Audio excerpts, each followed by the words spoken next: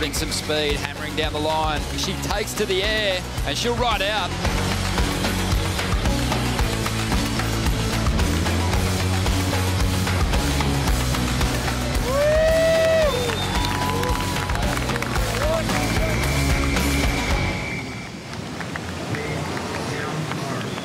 Happy finals day as we come into play right with a big moment for SILVANA Lima to get things started against LAKEY Peterson. The semifinals are on quickly here for the Swatch Pro, as we just got the semifinals stacked up for the Hurley Pro, catching up to the tail end of LAKEY's ride, coming off of the break. So already with some catch up to do to work out the final here on Friday in San Clemente, California. Waves are looking rippable, even though it's smaller than it's been the last couple of days. It's absolutely rippable, especially on the lowers left. Potts, LAKEY got a big start here. Yeah, she did. Already a 3.5 under her belt. This is wave number 2, and she is lighting it up. Obviously, she's been keeping an eye on what's happened earlier this morning in the Hurley Pro. There's been a lot of scoring left. Felipe Toledo choosing to go on a couple of left-handers, but look at these rights and lowers. The conditions are absolutely flawless here this morning. And SILVANA Lima carrying some sort of confidence, Joe. We had a chat to her yesterday afternoon, and she is loving that new sharp eye under her feet. And she is looking dangerous here on finals day. SILVANA Lima finding some form, and this was the first wave of the heat, Joe, 3.50 on this occasion. LAKEY just getting caught behind that first section, opening up with a nice turn. Just trying to get the ball rolling here, first heat of the morning for the women.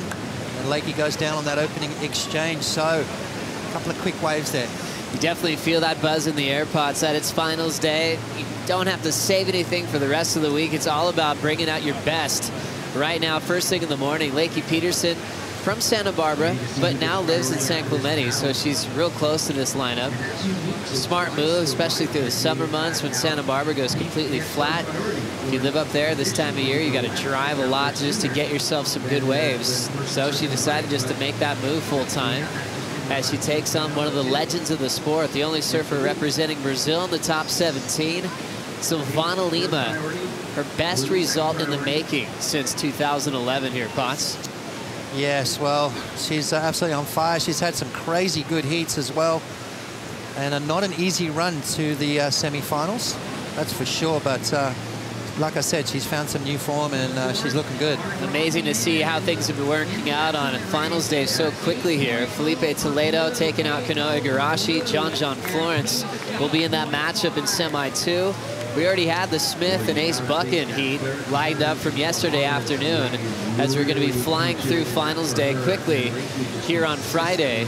As we want to say a big good morning. Thanks for joining us. Joe Chappelle in the booth with one of my all-time favorite surfers, Martin Potter, former world champ. Oh yeah, still pushing the limits today. I asked you about your predictions yesterday. I love putting you on the spot. Looks like everything's going smooth on the men's side. What about the women? Thinking about SILVANA's role. She hasn't won an event in a very long time. That would be extra special for the Brazilian on tour. No, absolutely. That would be an absolutely amazing result. And, you know, obviously, you know, she's had a tough run through it. She's had Steph Gilmore a couple of times, and she's taken Steph down. So to have that newfound confidence just throws another surfer in the mix, a dark horse, someone that can really, you know, upset that top 5 sort of conversation. So I'm liking what I'm seeing from SILVANA. She started off well in this heat as well. Her first wave, a keeper, an excellent score to kick things off, but LAKEY answers back with an excellent score of her own. SILVANA Lima, 8.5. Last score for LAKEY, 8.0. Another great battle underway already with 23 on the clock. As we remember, SILVANA was one of the rivals of Steph Gilmore, going back to 2007, 2008, making multiple finals. You always thought that Lima had a world title in her future.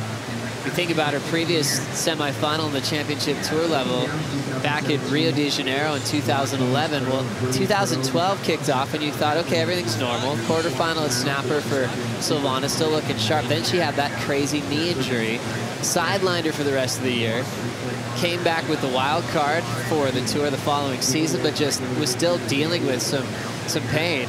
Fell off tour, which we didn't see coming, and then had to go to the QS, got herself back on the top 17. Remember, she got the 10 at Snapper, 10 at Bells, fell off the tour again, back to the QS, and now she finds herself back a part of the top 17, winning the QS again this season, one of the hardest working athletes in the game. Can we just say one of the heaviest roller coaster rides in the history of professional surfing? I mean, that is that's crazy what Silvana's had to overcome and what she's had to deal with, but I'm loving where she's at now. She's just absolutely, you know, in good form. She's got a new board under her feet like we're talking about.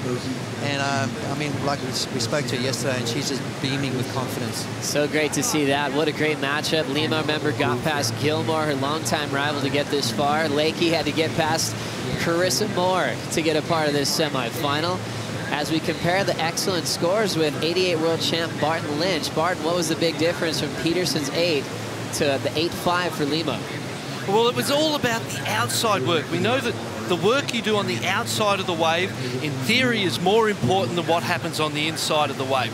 It's a bigger face, a bigger canvas, it's more critical. There's more risk, because if you fall on the inside, you've at least had that outside. If you fall on the outside, you've blown the whole thing. So I think in that exchange, the 8.5 for Silvana was based on the outside work, which was much better than Lakey's outside work. Lakey pegged it up and got really close because of that inside work, but fell just short because the outside wasn't quite as punctuated as Silvana's. So the judges clearly showing that that outside work is where the big scores are. The inside work can help you get there and help build it up, but without the outside work, you're always going to be handicapped that little bit. Like seeing that, Barton. Great breakdown. 8.5 to the 8 on the difference. Different ways to get the scores. As we know, BL, both these surfers have been loving to push the progressive element this week. How are the conditions favoring that this morning? Well, it's not as favourable as it has been. There is that texture and that calmness on the water, very glassy, kind of hard to get definition that Strider was talking about. I can see that from here too.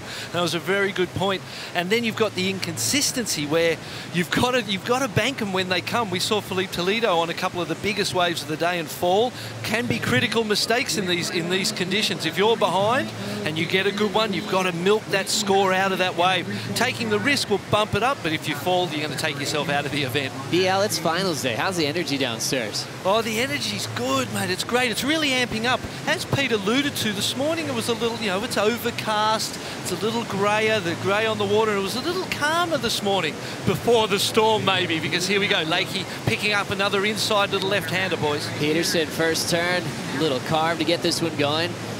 Keeps that same motion on her second effort. Now a third snap down the line. She'll just end up getting a climbing maneuver through the inside corner, trying to better a 3.5 to strengthen her lead over Silvana Lima. BL, we've seen a lot of the lefts being a big factor early in the morning. You think that's going to stay the same throughout the day?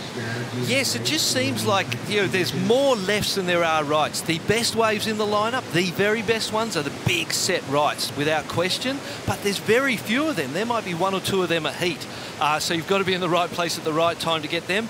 The opportunities are on the lefts without priority, and there's more of them. So not surprising to see these first few heats, people going left. And then on those men's semis, just a little point I thought. If you look at John and Felipe Toledo, ordinarily in these conditions, I think you would go with Felipe in terms of his speed and lightning reflexes and the boards he rides. But out of this morning's, I actually think John looked a little sparkier and a little more alive than what Felipe did. So maybe advantage John out of the semis. And here's Silvana, an absolute bomb, boys. Look at this one. There we go. Thank you, BL. Big flow for Silvana. Thought she was going out the back. She recovers. But then ends up throwing away the carve through the inside corner. So Lima had the 8.5 for a while, sat on that best wave of the heat. It's going to be a real small backup at the moment.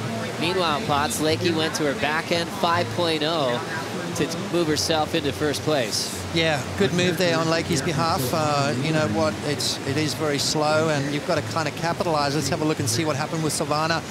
Just see how that board kind of almost tipped over onto its rail, which kind of threw her behind, and she wiped off way too much speed. You can see getting caught behind that section and then really no speed to really go for that next turn. So unfortunate there for Silvana Lima, but she's got an 8.5. There's 18.5 minutes to go. Plenty of time to come back from that. You look at Lakey's two waves, an 8 and a 5. So good move there from Lakey just to improve her situation and just keep that pressure on Silvana. Silvana Lima's won a few championship tour contests. Her first, we'll never forget, at Bells Beach. She was in a final over Gilmore. She ended up winning a final over Stephanie that same season. We're going back to 2008, 2009 era when they had so many matchups together. Nice glassy inside right for Silvana, but she ends up getting stuck once again. Lima's last a 1.93, still just needs a 4.5 to get the lead. 2 consecutive falls. If it's a different surfer, sometimes you get nervous, but still kind of does this sometimes. She'll just kind of keep herself looking, fall in a couple of scores, and sometimes there's a 10 around the corner. But the one thing we do notice is the missed opportunity when she goes down. Yeah, exactly right. It's kind of how she operates, Joe. I mean, it's either 2s or 10s with Silvana, and you know, I think that she's got to clean that up. I think if she wants to get herself in into that top 10, into that world title scenario, I think she needs to be a little bit more consistent, less peaks and valleys, and a bit more consistency. But you know, she's got that ability to drop those massive scores, unlike a lot of other surfers. So if she can clean up those little mistakes, I think she'll be super dangerous. I can't believe some of the matchups we have to look forward to today, Pods. Semi-final, Felipe Toledo versus John Florence. We deserve that, don't we? We do. We absolutely do. And the first one, obviously, with Ace Buchan up against Jordy Smith. Ace surfing out of his skin the last few days, just dropping massive scores. So, you know, you'd almost say it's a no-brainer that Jordy's going to move through that, but not to be. I mean, Ace steps up for those big heats, so Jordy's got to be on his game. He's got to be on the good waves. Ace is a tactician, yet he is surfing incredibly well. Felipe Toledo now downstairs with Rosie Hodge. Well, Felipe coming away with the win in that one. We know that yourself and Kano, you guys have a little bit of history the last 2 times he's got you, so it must feel pretty good to get that one over him. Yeah, sure. You know, finally won without interference. But yeah, thank God the waves came through my way, and I got to surf pretty good on the backhand, and yeah, I don't know, just feeling comfortable, just having a lot of fun. My whole family's down here. Actually, my wife, baby, so they're coming. It was too early for them to come, but just, you know, stoked to be here, stoked to be on the finals day again, and just gotta thank God for the amazing little waves that we have right now. It's super glassy, clean, you know, and yeah, just gotta enjoy and have fun on the next heat. And Felipe, you're a freak, but I feel like we haven't seen the extent of your freakishness just yet in the semifinals, maybe looking at a final. What do you have in store? Yeah, you know, looking forward to do one better this year, and now semifinal against John. I know, yeah, I mean, not just me, but everyone on tour got to go big against John if you want to beat him. And, you know, I didn't really quite connect with the sets, with the best waves of the heat, you know. It's always in my heats, the ocean goes flat. So just, you know, hoping God can send me some really good waves on the semifinals, and, you know, we can have a really good heat. And yeah, I don't know, just try some big airs. Good luck in that semi with John. Well done. Thank you so much, Rosie. Felipe Toledo looking comfortable, confident, happy to get a clean start to the heat with Kanoa Igarashi. As we know, their last 2 matchups, it's started off with an interference that's really taken out Toledo with losing a whole wave. This one different. He's on to the matchup with John as we see Lakey go up and out. And what a heat that is with some great history. Felipe's never beat John in a one-on-one heat. We go back to that super heat they had in France. Remember, Toledo did that flyaway air. That sent John into that extra round, but if you don't count that, it's a 3-man heat. But John got him back in the quarters of that event, and also got him 1 meeting before. So we have a crazy semifinal matchup to look forward to as we catch up with Silvana here, Bob. Yeah, Silvana just trying to back up that 8.5. I like the fact she's staying busy. Beautiful turn there from Silvana, and right there thrown that rail into the water. I love that, just that commitment that Silvana's showing at the moment. There's no holding back for her, and quite rightly so. This is the semi-finals. There's no holding back. You've got to finish today with nothing left in the tank. She's got an 8.5 as a keeper. She's trying to back that up, so it's looking like that is going to happen. She's looking for a 4.50 to move into the lead, but I know up against Lakey, you're going to need 2 excellent waves to win this heat. Lakey knows that it takes a couple of 9s these days to beat her in this kind of form at lower Trestles. Well, there is the lead change. Silvana, 5.10 is out in front. Lakey now chasing a 5.61. We'll see if she can get it right after this.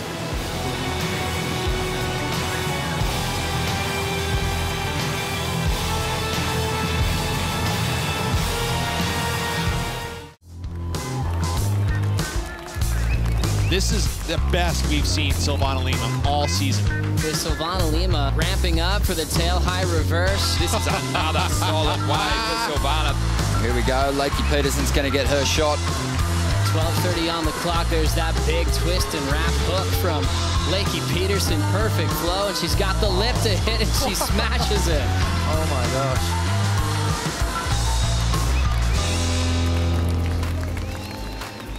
Welcome back to the Swatch Pro. Welcome back to Finals Day for the Swatch Pro and Hurley Pro. We're checking out the road to the final. Silvana Lima got past Stephanie Gilmore in the first quarterfinal. And that was after Gilmore comboed Tyler Wright in round 4. Carissa Moore turned in a super heat. I'm thinking maybe Lakey, Carissa quarter 2. One of my favorite heats of the whole season. Lakey on top, 19.5 plus total. Her best combined total this season. We had the crazy Jeep Yellow Jersey matchup. Courtney Conlogue took out Sally Fitzgibbons. And Fitzgibbons just got a hold of that Jeep Yellow Jersey. Now it's up to Courtney to see if she'll take it into Europe. Erickson ended up being comboed by Keely Andrew. Second year on tour.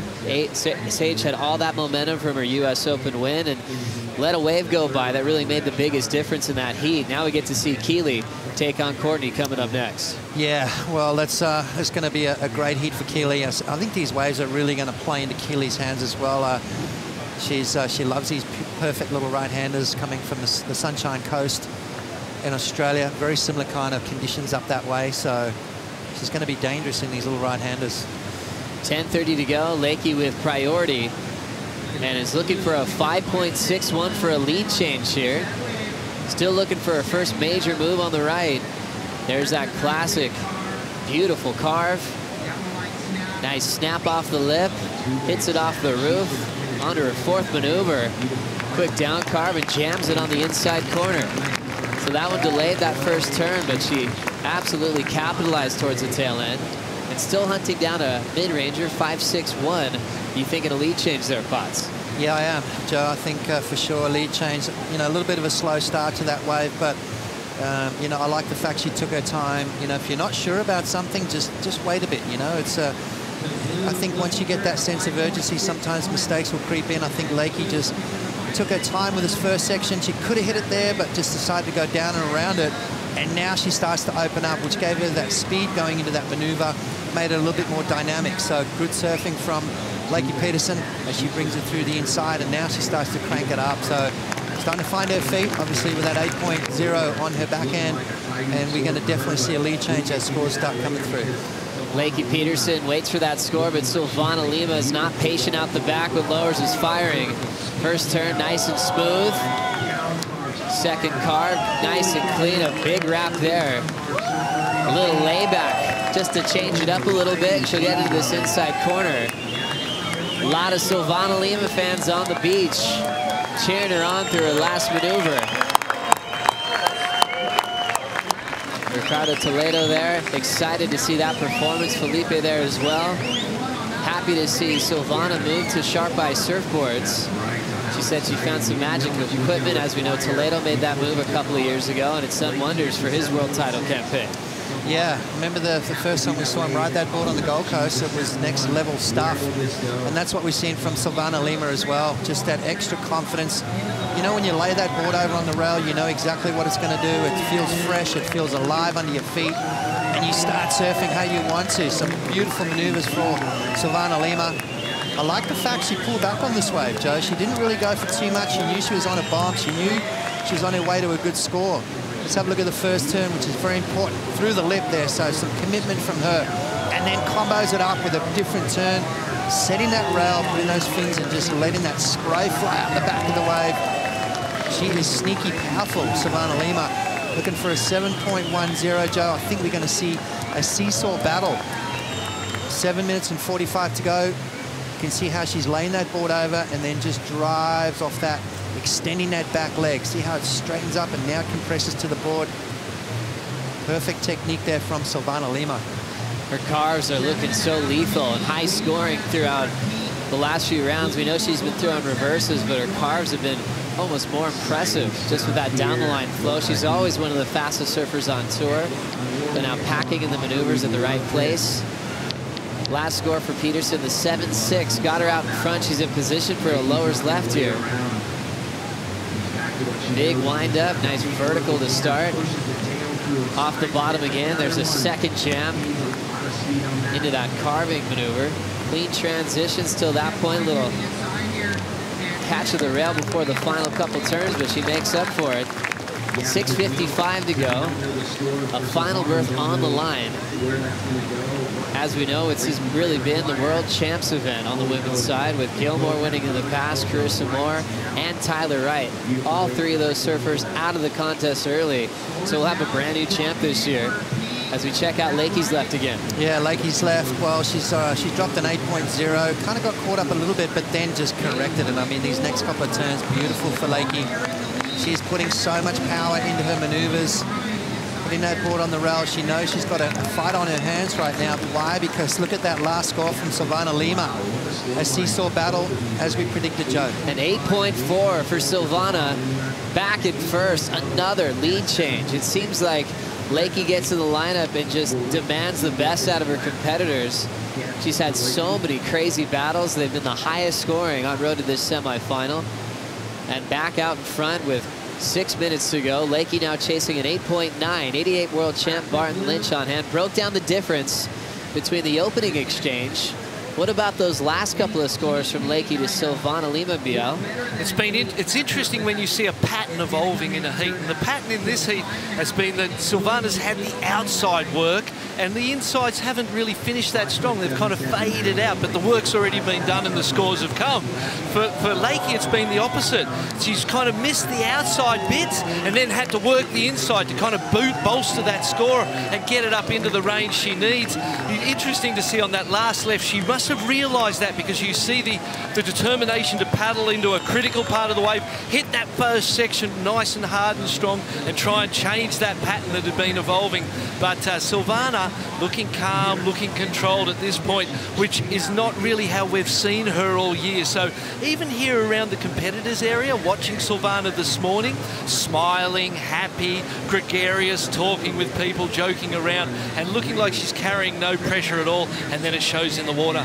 BL, it's amazing what a new fresh board will do, right?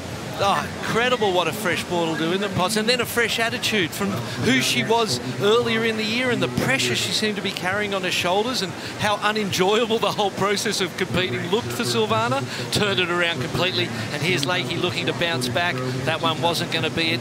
Lakey really needs to wait. I think, you know, although time is counting down and it's against her now, she's not going to be able to get the score she needs on a less than excellent wave. Liking that call, Barton Lynch, and also maybe SILVANA Lima maybe feeling less pressure this early. #1 on the qualifying series at the moment, already with a big win.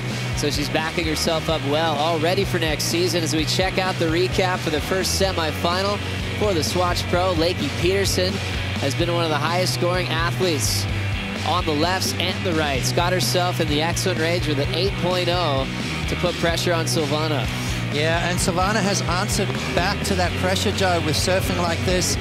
She's opting for the right-handers, and so you heard Barton talk about the best, the very best waves are the set right-handers, and SILVANA's been nailing it on both her occasions.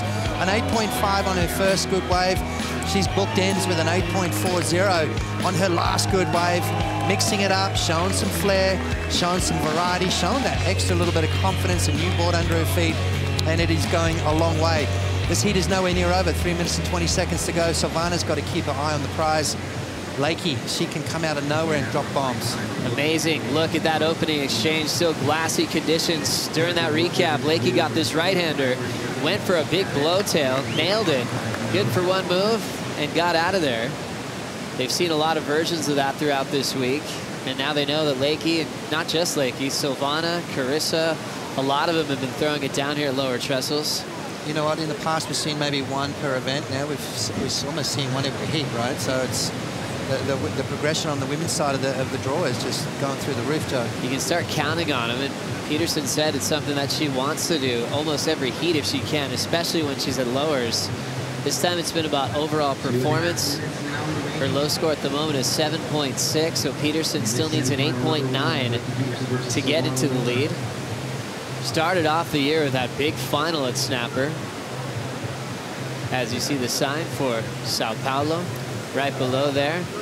Felipe Toledo from Ubatuba, Sao Paulo, Brazil. Loas de Janeiro? Yeah, maybe. There's a lot of Brazilians that have moved to San Clemente. I know on the Gold Coast we call it Rainbow de Janeiro because it turns into that during the snapper event. Really cool to see that, especially when you see a surfer like Silvana in the water. You get so many cheers, and it's sometimes a lot louder than even the local contingent because they want to let them know how they're feeling. They've come a long way to see them perform.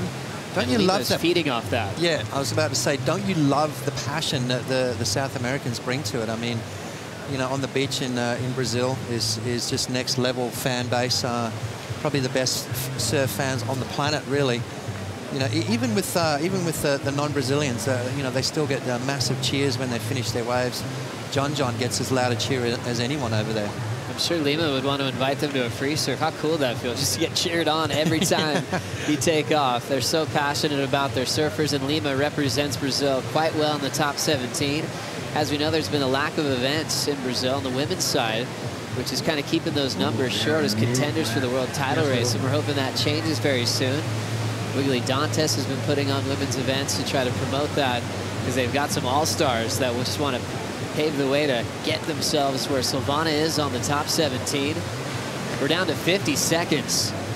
And the local Lakey Peterson left chasing an 8.9, and the ocean is completely glassy and completely flat. Yeah, well, there's a little bump coming with 40 seconds to go. Silvana Lima with priority. I think she's going to have to take this, Joe.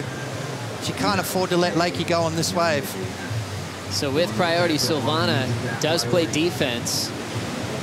Doesn't look like she's too interested in the score. Now running after something big and ends up sliding out. The big role for Lima there was just to keep Lakey off of that wave. And Lakey has 15 seconds to try to pull off a miracle. Here we go. This could be it, though, Joe. A little wave approaching.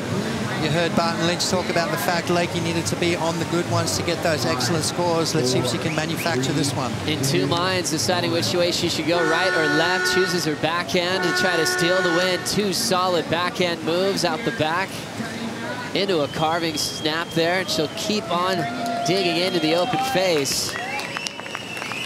Trying to hang in there to trim this thing through the inside. And Peterson looking for her final move at the buzzer. One more hack there, incomplete. Her best moves were out the back, the two verticals, but needed an 8.9, which is a massive score pop. Yeah, was it better than her first wave? It was probably half the size, but surfed it amazingly. You can see Silvana enjoying today, that's for sure, but scores trickling through for that last wave, and it looks like Silvana Lima is going to make the final. As we take another look at Lakey's last wave. Beautiful surfing. I mean, any other day, I mean, look at that. That was perfect. Got the rotation, got the body all the way back around. Three solid maneuvers there for Lakey Peterson. Unfortunately, the size of the wave is what hindered the scoring potential. She surfed incredibly well through this entire event.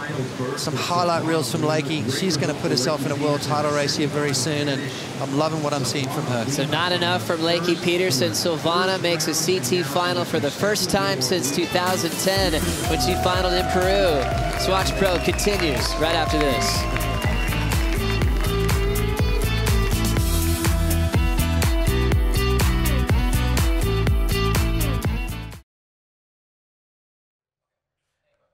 Do you like that? Well, if so, subscribe over there and then watch more videos over there. And then tell us your favorite videos down there. It's a 3-step process. Do them all now.